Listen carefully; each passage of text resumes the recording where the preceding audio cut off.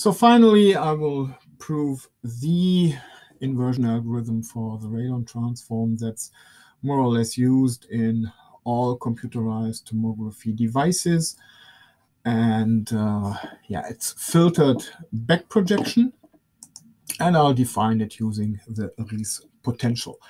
And let me make one short remark first. So let f function in the Schwarz space R of Rn. So it's rapidly decaying. And let alpha smaller than 1. Then norm xi to the minus alpha is integrable at 0 because it's small. Alpha is smaller at than n. Then this is integrable at 0, and it's integrable at infinity because f hat decays faster than any polynomial, than 1 over any polynomial. So this over here is actually in fact in L1. And same thing. Let's g a data function. So defined on Sn minus 1 times R. And let alpha smaller than 1, then this is a one-dimensional function with respect to sigma. And also that's integrable for sigma at 0 and for sigma at infinity. So this is also in L1 of C. Okay, so we can take the inverse Fourier transform of these functions. And we find that, and we define functions, I alpha, that's the Ries potential on the Schwarz space of Rn. And it gives a function in the Schwarz space of Rn. And what it simply does is it multiplies with a norm xi of minus alpha in the Fourier domain.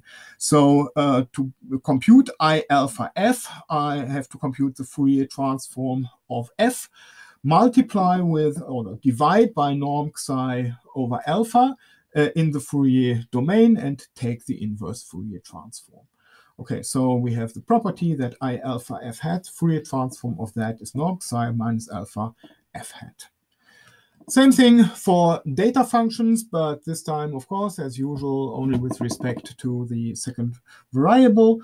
So in this case, we define I alpha f g actually.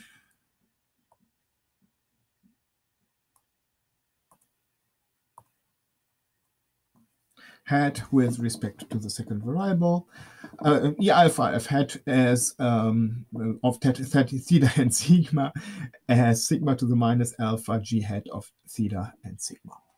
And all that is defined, so that's okay. I alpha is called the Ries potential. And you immediately see what it finally does. For example, it does exactly what we proposed for the row filtered layogram. We take the Fourier transform, we multiply with some monomial in Fourier space. We take the inverse Fourier transform. That's exactly what we proposed for row filtered layogram. So it does exactly that. So we will assume that it really, in a way, it inverts the radon transform. Okay, so main theorem, actually main theorem of today. Let alpha be any number with that is larger or equal to 0 and smaller than n. Then we have that that any function in image space. Let me also write that down. For f, a function in image space, we have that f can be recovered from the measured data Rf by that formula. So this is the measured data. We apply I to the alpha minus n plus 1. So we take the Fourier transform, divide by alpha minus n plus 1, and take the inverse Fourier transform. Then we take the back projection, and then we take the Fourier transform again, multiply this time with a norm xi to the alpha, and up to a factor, what we receive is f. Now, let's quickly interpret that. For example, let's take alpha as n-1. Then this one over here goes away. So this is nothing but the back projection of the data RF. And what we have to do to invert it is take the Fourier transform, multiply with norm psi to the alpha, take the inverse Fourier transform. That's exactly what we already defined as row filtered layer. Let's take alpha equal to 0. Then we have no, we don't have to do anything in image space. That's nice. All we have to do is now in data space. So we have to take the Fourier transform of RF with respect to the second variable. This time, multiply in the Fourier domain with sigma, absolute value of sigma to the 1 minus n. Take the inverse Fourier transform, and the data that comes out of that, take the back projection of that, and you immediately get your function back again up to some constant. Okay, so we have two algorithms. One is taking the back projection of the data without doing anything on them, and then does some filtering in image space. And the second algorithm does exactly the opposite. It takes the data, applies some filter to it, and then back projects that data. And if you look at the effort, at the cost of that, then it turns out that the second algorithm is a little bit nicer, it's a little bit cheaper, and that's why this one is preferred. And in fact, the second one, I think I didn't say the name yet, filtered back projection, is the working horse of computerized tomography, so that's what's used everywhere. Okay, so let's prove that. Let me first remark that e to the minus alpha applied to e to the alpha is f. Why is that the case? Now, if you take f, then this is multiplied. What it does is it multiplies by 1 over norm psi to the alpha, and in Fourier space, and this one multiplies with norm psi of alpha in the Fourier space. Now that cancels, so this formula is correct. Okay, so now let's start with the Riesz potential at some point x. Now that makes sense. F is now a function in image space. Now the filtered version that we got from Riesz potential is again in image space, so it makes sense to evaluate that in image space. This is an image. Okay, to be able to include the definition of the Riesz potential, I write it as I alpha f, Fourier transform, inverse Fourier transform evaluated at some point x. Now I write down the definition of the inverse Fourier transform. So that's the 2 pi to the minus n over 2, integral over Rn. Integral over Rn, and then we have I alpha hat, and now I can plug in the definition of the Riesz potential. So that's norm psi to the minus alpha, f hat of psi, e to the ix psi d psi. So this comes from the inverse Fourier transform, of course. Okay. Now, let me write this in polar coordinates. So we write it as the integral over Sn minus 1, integral over R plus. We still have 2 pi to the minus n over 2. And now we get an additional integration constant of sigma to the n minus 1. So this now becomes sigma to the n minus 1 minus alpha. We have f hat now of sigma times theta. Polar coordinates, we set psi as sigma times theta, e to the x theta, psi is now sigma times theta, so we can write it as this over here, and of course it's d sigma d theta. Okay, why did we do this? Well, now we have f hat of sigma times theta, so we can plug in the Fourier slice theorem here.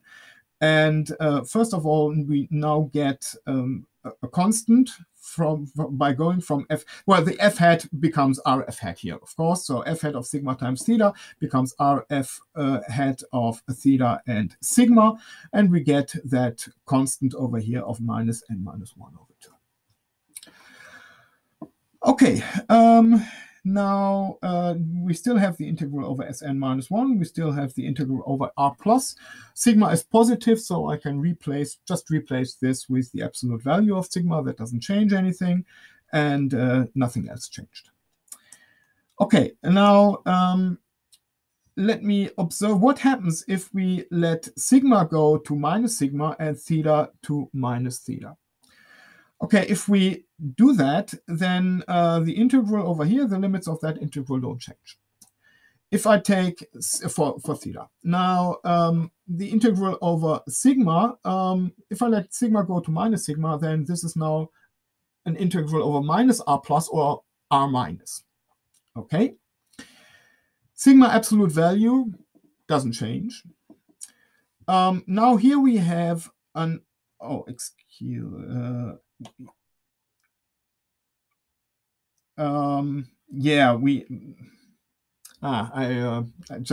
we had that RF doesn't change when we let we had that RF doesn't change when we take the negative of both the arguments. So we have RF of theta and sigma is the same as RF of minus theta and minus sigma. You immediately see that this is also the case for the Fourier transform. I didn't prove this here, I just realized. But it's also true that RF of theta and sigma is the same as RF hat of minus theta and minus sigma. Just write down the definition of the Fourier transform and it's there. Okay, so this one doesn't change as well. And what about the exponential over here? When we let sigma go to minus sigma, theta to minus theta, it doesn't change. It also doesn't change.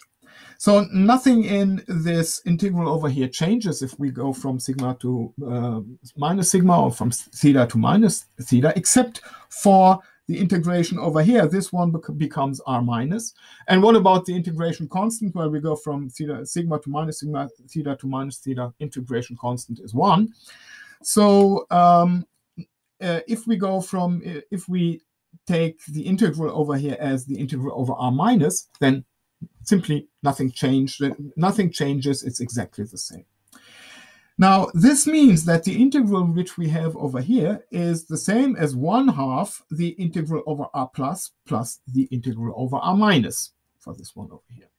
Okay, so that means it's 1/2 the integral over all of r, integral over Sn minus 1, integral over r, all of the real numbers, and this integral over here. So we're just filling up the missing part here of r minus. Okay, so this is the same as 1/2 2 pi to the, let me now write this down. This is n minus 1/2 integral over Sn minus 1 integral. Now this becomes integral over r. Absolute value of sigma to the n minus 1 minus alpha. Rf hat of theta and sigma e to the I sigma x times theta d sigma d theta. Just using what I just proved, the integral over r plus is 1/2 the integral over all of r. Okay, now let's look at this in a little bit more detail. The sigma, absolute value of sigma to the n minus 1 minus alpha Rf hat of theta and sigma, that's exactly the definition that we just had. So this is I to the minus n plus r1 plus alpha Rf of theta and sigma. It's exactly the definition of the Riesz potential. Now look what we have here. This is integral over r, this function over here, times e to the I sigma x times theta.